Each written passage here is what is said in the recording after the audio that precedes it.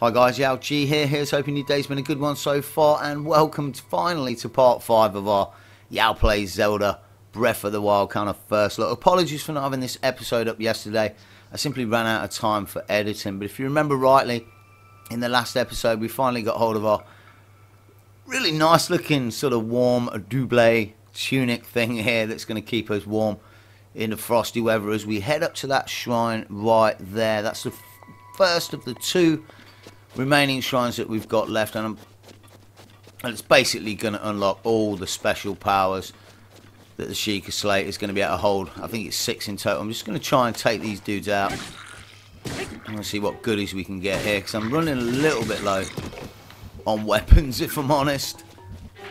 And I would like to get some more arrows, but it doesn't look like these guys got any. Well, I'm not about to follow him down there. That's for sure. I guess we could just take this meat while we're here then. So not much to be had around the campfire. So let's head on over to the shrine. Up into the mountains. And I gotta tell you guys, pretty funny. All the trouble I had trying to hunt out a warthog or a pig or whatever you want to call it. I should have just gave the controller to my 7-year-old kid, honestly. She was playing it last night. She absolutely adores this game.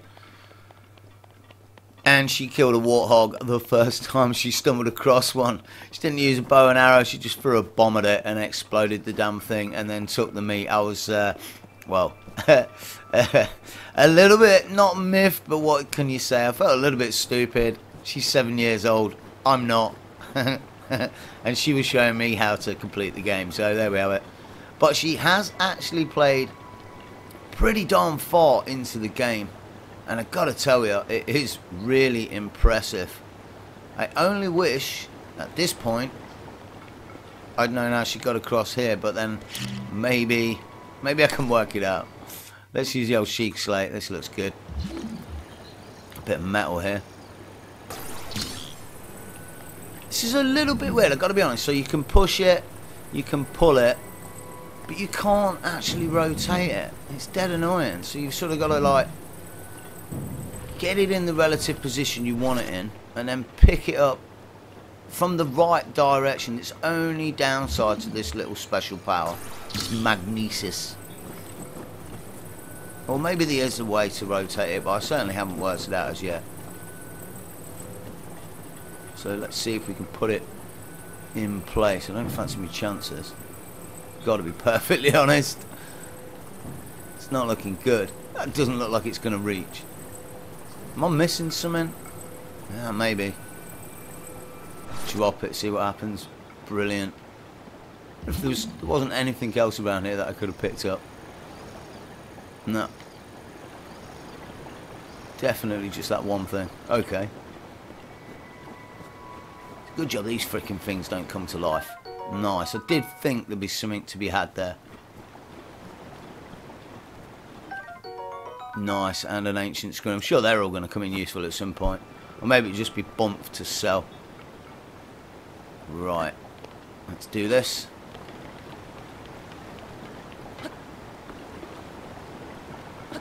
Don't really fancy falling in there. That makes me wonder with that raft as well. But there's a raft sort of way over yonder there. But the water's flowing this way. I'm sure you just end up careering off the end there. Right, so let's sort of... It's on the top of here, I figure. There's not a massive path to follow.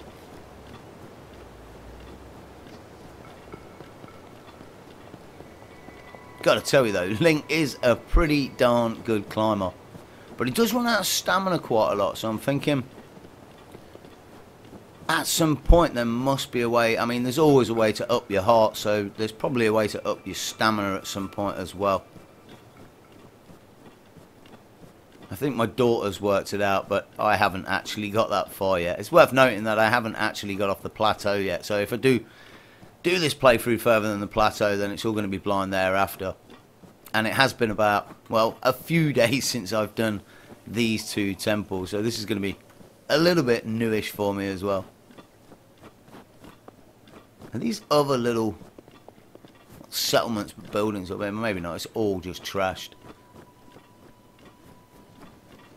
Oh. Oh! Crud. As I say, I've done it before, but I kind of forgot what was up here. Oh, I really need some health before I attack those guys. I'm going to eat some fish, I think. Oh, no. Really? Yes, I do want to eat the fish. And certainly another one. 3 health stars is not enough, really. Really got to find out pretty soon how I can up those. And I need a better weapon. This axe, it's just a woodcutting axe. It's not for melee at all. It's really slow. It does do, I mean, it doesn't do that much damage either. That's the thing with it. I actually prefer these Boko clubs. I think I'm going to swap over. Nice little weapon. Oh! You really hit me down the hill there. Pretty cool. Right, is there any goodies to be had here? Apart from the meat? Evidently not. 2 explosive random barrels just sat there. Okay.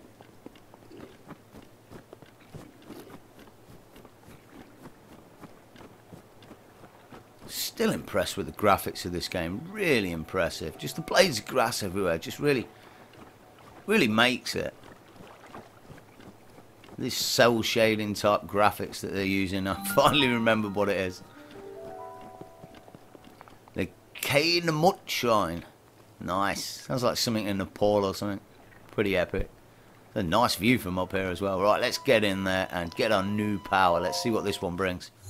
We'll skip it, guys. We'll get straight in. Let's do this.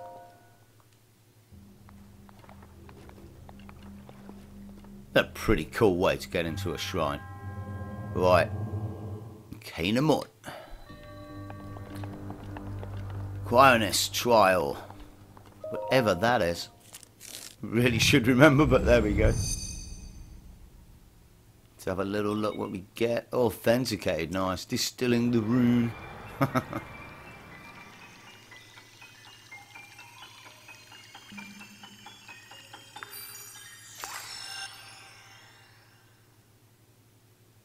Just a single drop of superpower. Here we go.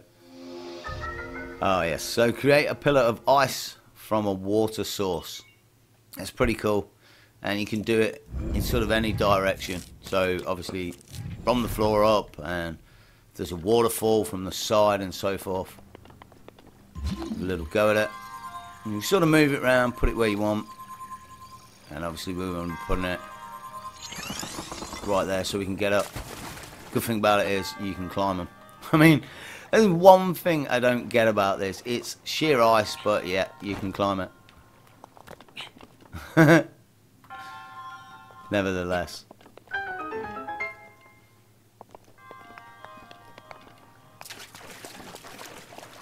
So, let's see.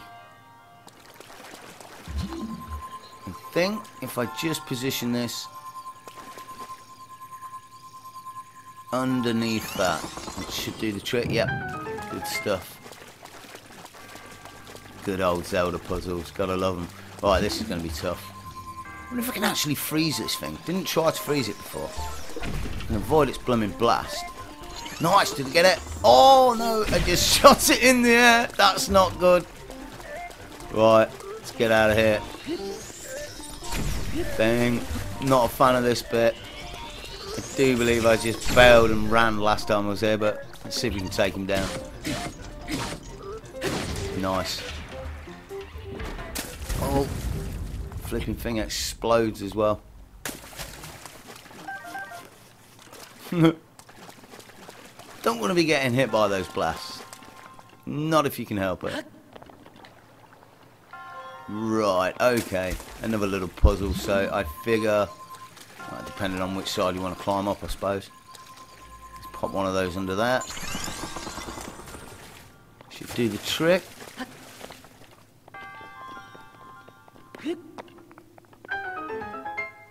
Nice. Okay.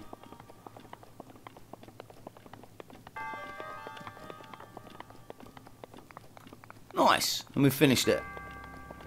So we'll get our next soul stone. The old fella's on about stealing all 4 of these off of us. I'm sure it's going to be a bit more useful for something else. Right, we're pretty far from the other one, so let's just take a little look at the map. And I think I might actually...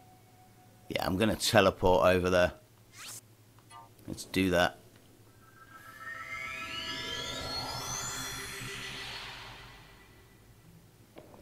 Okay, so I think we're pretty close to it about now. Just show you his old climbing prowess here. As he scales the mountain. I hope he's got enough stamina to get to the top here. You can actually jump up, but as with the swimming, it's going to take off a lot of his stamina, so I might hold back on actually jumping. Come on, Link. You don't want to be falling. And I've cut out most of travelling towards this temple, guys, or this shrine, because I want to try and put both shrines on this episode, and maybe, hopefully, get to our point where we get the paraglider, and we're about set to go into the vastness of the open world.